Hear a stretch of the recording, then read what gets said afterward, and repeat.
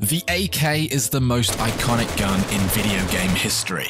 This selective fire assault rifle uses 545 by 39 rounds fed from either a 30 or 45 round detachable magazine. It's pretty customizable too. You can attach buttstocks, handguards, suppressors, bayonets, flashlights, and a bunch of different optics. It uses the same rounds as the KAS-74U, but has better damage and range.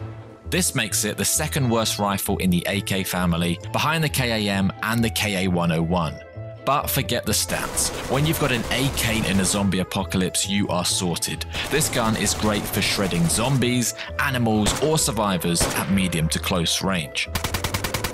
But what weapon would you want in a zombie apocalypse? Comment below and like and subscribe for daily DayZ tips.